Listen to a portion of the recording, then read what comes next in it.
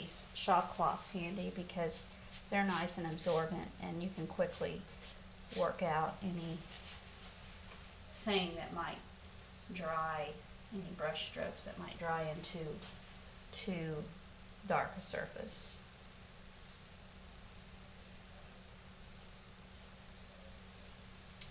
And acrylics are great because they are water-based, and you can use them kind of like oils, and with the washes, and kind of like watercolors. So, or I got that backwards, like really more washes with watercolors.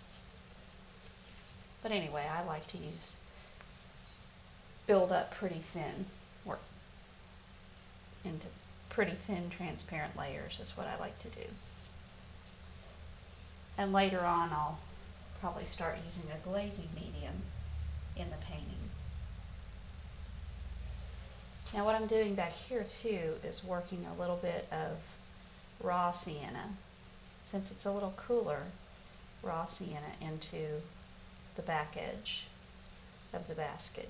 Because remember, cool colors, they recede.